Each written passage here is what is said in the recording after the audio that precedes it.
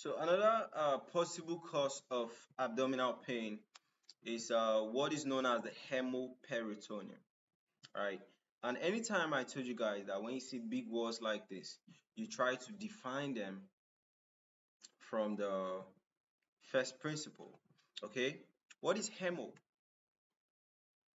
Hemoglobin, hematuria. So anything hemo just have to do with blood, all right? What is peritoneum? Peritoneal cavity, all right? So basically there's what? Blood in the peritoneum, okay? So let's define this from the definition. We talk about the possible causes, right? Talk about the symptoms, okay? Now, talking about the possible causes of hemoperitoneum, that means what? You should know that if you have hemoperitoneum, then you should be suspecting some possible disease condition. Do you understand? That's just what it means. You see hemoperitoneum, it's just presence of what? Blood in the peritoneal cavity. So let's define it. We say that hemoperitoneum is a medical condition which is characterized by the presence of what? Blood in the peritoneal cavity. Okay? Now the peritoneal cavity is actually a space between the abdominal organs and the abdominal wall. Okay?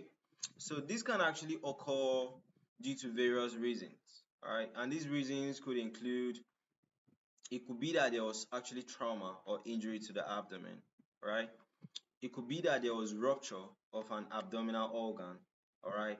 It could be the spleen, it could be the liver, it could be the kidney, all right? All right, anything could actually cause that blood to actually accumulate there. It could be that there's a bleeding from a tumor or cancer. So when you see blood in the peritoneal cavity, there are so many things you're going to suspect, all right? It could be that there's ectopic pregnancy. Ectopic pregnancy is basically any type of pregnancy outside the uterus, okay? It could be that there was endometriosis.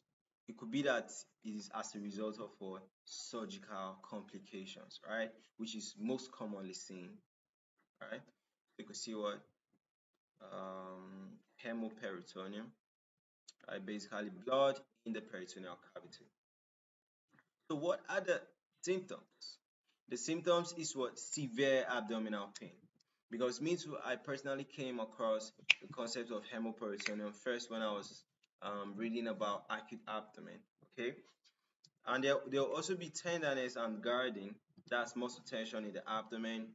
There will be distension or swelling of the abdomen. There will be nausea and vomiting. There will be fever. All right. It could also result to what? Hypovolemic shock. There will be reduced volumes of blood. Okay. So this hypovolemic shock can lead to things like low blood pressure, rapid heart rate, and decreased urine output. Decreased urine output is basically the body knows that there's reduced volumes of blood in the body or reduced fluid levels in the body, so it's trying to like compensate. Okay. So diagnosis, if you want to note that there's blood in the abdomen or blood in the peritoneal cavity, of course it's inside, right? So the diagnosis just have to do with imaging studies, right? So you can use imaging studies like what? CT scan, ultrasound, or MRI scans, okay? So treatment usually involves emergency surgery to control the bleeding and repair any damaged organs, right? Because if there's bleeding, there's an underlying thing. Yeah, so you want to control that thing, okay? So in some cases, endovascular procedures or interventional radiology may be used to manage the bleeding.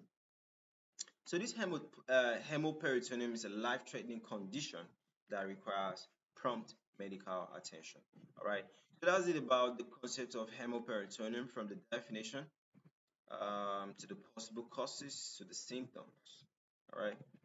So that's it. And bye for now. And treatment is basically trying to control the underlying cause. Okay.